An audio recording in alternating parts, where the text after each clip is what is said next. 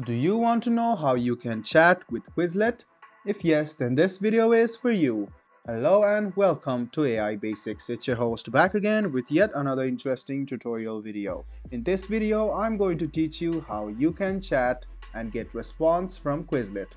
Go ahead and open Quizlet on your Chrome or Edge browser and then log into your account. Now go to your profile, which is over here, and go to help and feedback. You can scroll down and after a while you can see that a chatbot will come over here. This is the chatbot, so go ahead and click this and you can type your questions over here, like why can't I log in or something like that, and the Quizlet support bot will give you some relevant articles and this might solve your problems. So guys, let me show it to you once again. What you can do is log into your Quizlet account, click on your profile, go to help and feedback, and if you see on the bottom right hand corner a chat bot will appear.